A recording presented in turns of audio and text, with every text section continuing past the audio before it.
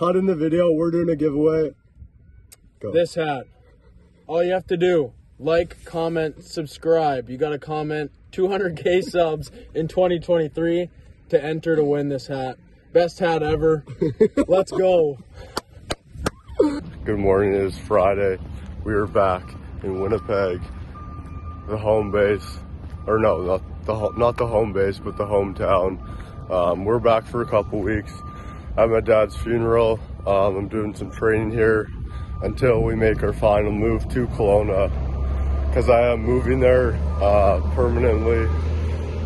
So yeah, we're gonna run you through a day on how it's like to just get the workout done in between like a busy day, a busy work schedule, because I do a lot of work and I do a lot of like online work, but I still get my workouts done. And I think this could help anyone, and this could help you, because when you have a lot of stuff going on, and when we have a lot of stuff going on, like when we have calls, when we have stuff to do, but we need to get the work done, it's hard to allocate it in the day and find a time to do it. And I totally know that feeling, whether it being before work, before school, or after work or after school, and just finding the time in the day. So right now I'm going to a coffee shop to work and get some stuff done.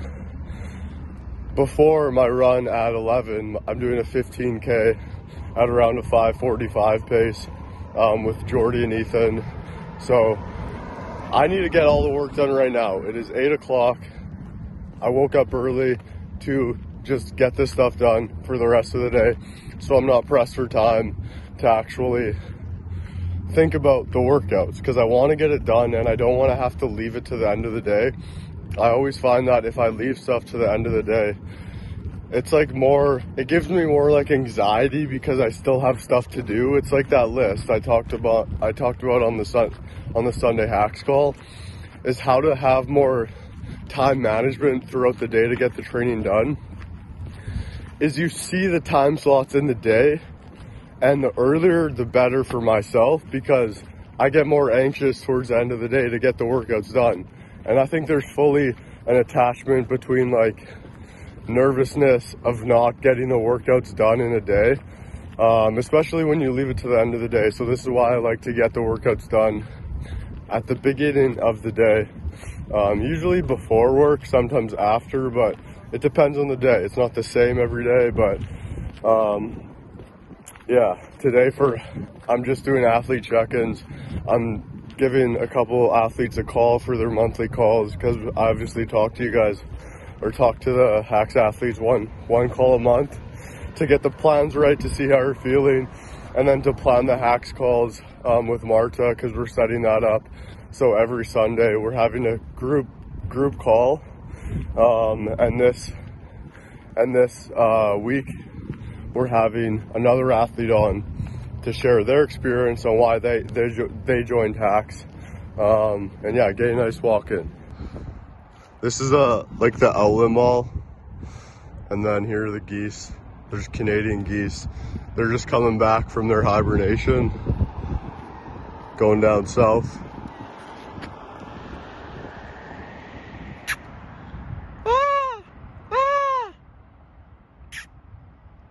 I don't know, they sometimes get mad, but yeah, this is it.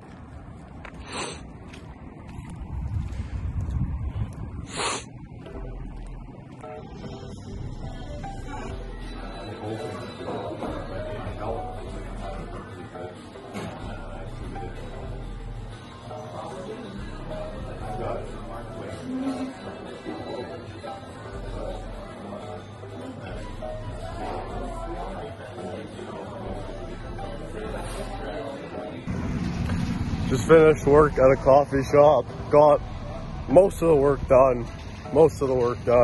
I try to get everything done, but I mean, I get caught up with stuff and distracted, and you just have to like dial in and get it done. What I like to do when I try to do blocks of work is I set a timer and then try to do as much as I can within that time.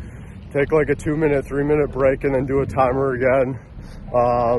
But that's what I feel like when I have my phone. I try to put my phone behind my laptop when I work so I can't see it in my vision. This is what my mental coach told me is if you don't see it, it doesn't distract you. So the less distractions when you're trying to do deep work, the better. So that's why I put my phone behind my laptop. But yeah, I did a couple of calls with a couple athletes talking about the race season and how we're gonna kind of plan the plans for it. Because I think that's the most important part, is planning the races and realizing that what's our main race? What's a race? Like A, B, C, that's how we plan the races is, okay, race 1, like our most important race, is race A. And then the B and C, I mean, they're important, but it's more like a warm-up for the race A. And then obviously plan the plans towards that. But I'm just walking home again, getting some steps in. This is what I noticed with walking. Walking does so much. One of my friends, she asked me, how do I lose weight? I was like, honestly, go for an hour to 2 hour walk a day, and I guarantee you, you will lose weight if you just eat the same amount of calories and stuff. And she did, obviously. But with that being said, yeah, the walking, it loosens my legs up a ton, especially when you're doing so much intense exercise like run, bike, swimming, and lifting. And then the walking, I feel like it just gets your hips, your calves, your back, just all loose. But yeah, we're going to change at home and then going for a solid 15K run with Woody. So we'll see you there.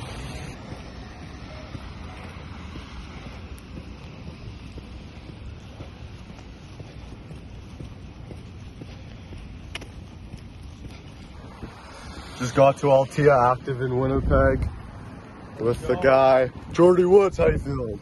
I'm not feeling very dangerous today, but I guess we'll see what happens over there. See the new shoes. Yeah. Let's nice go. Boston Adidas, $90 at the outlet. Let's go. Big carbon. Let's go. Let's have a good day out there today. I think once we get going, I'll start to feel dangerous, but as of right now, you know, feeling a little cold, but we'll start slow, finish fast. You know nice. It is, yeah. What's the workout today? 15K. You're the coach today. Yeah, 15K. We're going to start slow. Hopefully keep the heart rate around 150. So 150. Yeah. Quick pace, 630 miles. 630. Yeah, there we go. Here's the fit. We got nice Brooks tights. They sent me. I wore these. Really good. Obviously, the Brooks Hyperon Max. It's kind of chilly out today. As you see, this is Winnipeg. It's going to be really windy. Probably around 5 degrees. It's 2 degrees. 2 degrees. Okay, 2 degrees, even worse, but let's go. Let's go. You got them? Gonna be a bit sweaty. Yeah.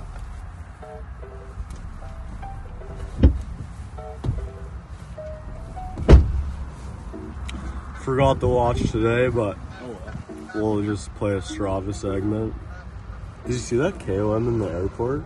The what? That Strava segment in the airport? No. This guy, like, he went, I don't know, it was like Denver airport, and you had to sprint in the airport to get to KOM.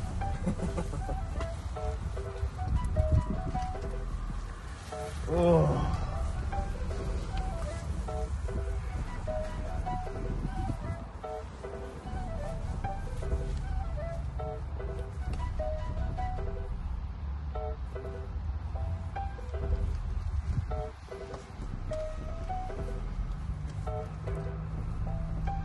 Shame that those have a hole in them. Yeah, Amazon. Shoot. Let's go.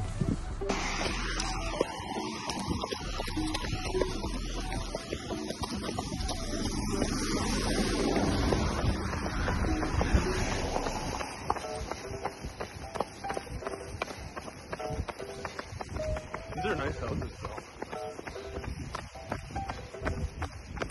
Oh, let's go. Yeah. POV. Just started the run. Feeling good so far. This is Jordy Woods' YouTube channel. Yeah. You know, I feel like kilometer 10, we pick up the pace, maybe go 4:30.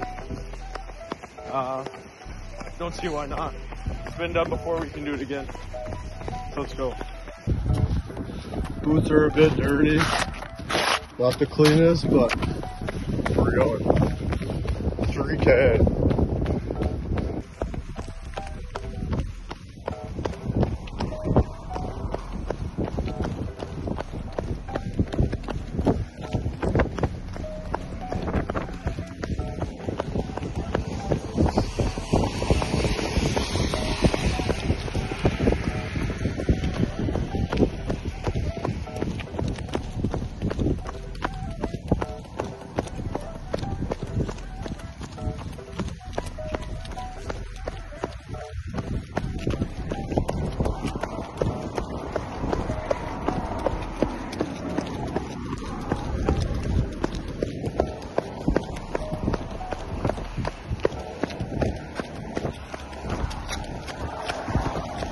Oh. What? No.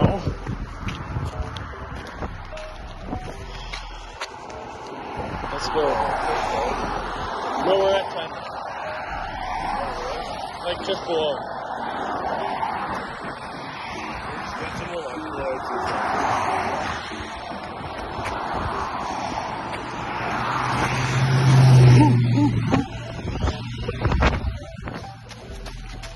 Let's go. I'm coming through right here.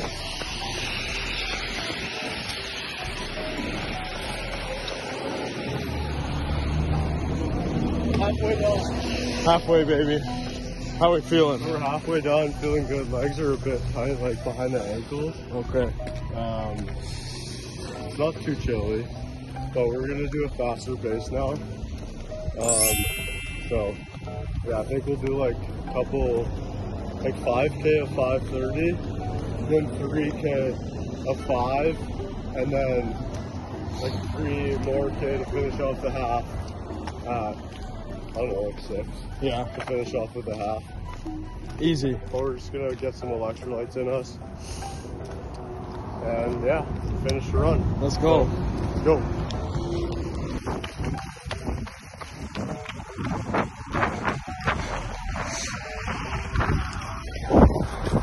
We're at kilometer 15.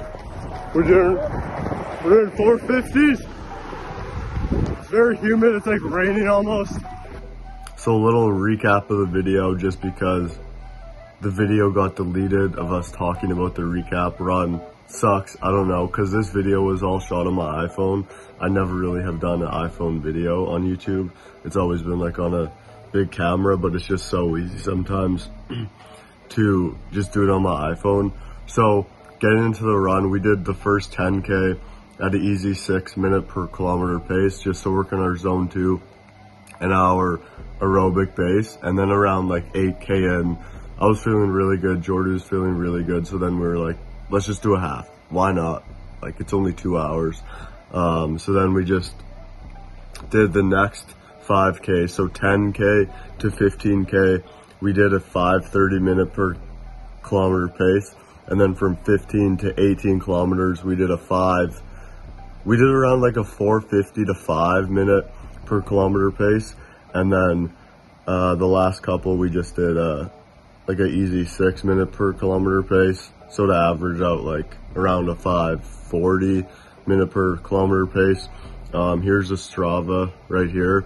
And if you have Strava, if you don't know what it is, Strava is an app where you post your workouts and other people can look at them and kind of give you kudos and just, I don't know, hype you up. I find that it really motivates you. It's obviously an external motivator, but it's just cool to see the community around Hacks, because we have around 120 athletes in the Hacks Strava, and we have a top 10 leaderboard. It's crazy to see the amount of hours people are actually doing. Like Callum Beer, it's Sunday, he's done 40 hours this week. I think I'm around 10 hours, and I'm like 30th in the group. So it's actually wild to see the people on Hacks and how committed they are. But yeah, if you want to join that, the link's below to join the Hacks Strava group, and just post your workouts. Like, it's fun. I think it's really a cool way to connect and a cool way to keep you accountable and just connect with other people doing those types of workouts. But overall, the run was good. These runs are getting a lot easier. Like for me to say that we just do a half every Saturday and sometimes do a bike before, it's wild to me because I just started running like 2 years ago, but I think it just shows you how consistent you can be and how much your aerobic base and your running can improve so fastly, but you have to be patient with it. At the start, I hated being patient with running. I just want to run fast. But I mean, we want to run fast. We want to see a lot of improvements fast, but I think running teaches you a lot about patience and just showing up every day and stacking brick by brick and being consistent. But yeah, that was the video. That was the run. We're about a month and a half away from Ironman Victoria on May 28th. And yeah, this next month, I'll just be really focused on probably another training block because we have a solid 4 weeks. We can do some more intense training and then taper for about a week. Getting into Vic, the hills are crazy. The elevation through the hills is a lot. Same with the run. It's a trail run. So it's not a fast course at all. It's not like Galveston. It's not like Florida. It's more of like a Calgary, Penticton. It's like a grinder course. And yeah, it'll be a fun course. It'll be a fun time. But I'm gonna really work on a lot of like hard cycling because the hills are gonna be really hard, like extremely hard. They're not gonna be easy. And then to do a good run off that bike, the run's not completely flat either. So it'll be a good test to anyone, like especially cycling. I'm saying to all my athletes, practice doing a lot of high cadence work on the bike because you're gonna be going up the hill a lot, and high cadence at a high wattage, so just really spinning fast, and then working running off the bike. If you do any bikes, I would highly recommend for you to do run off the bike because I do that all the time. I find that when we get off the bike and we don't know how to run, then it's super hard to learn that and to just do it repetitively. After every bike, I try to get just on a treadmill or just go run for 5 minutes just to practice your legs getting moving off the bike. But with that being said, thanks for watching the video. Make sure to comment 200K subs in 2023 to enter the Hacks Hat giveaway. And yeah, I'll see you in the next video.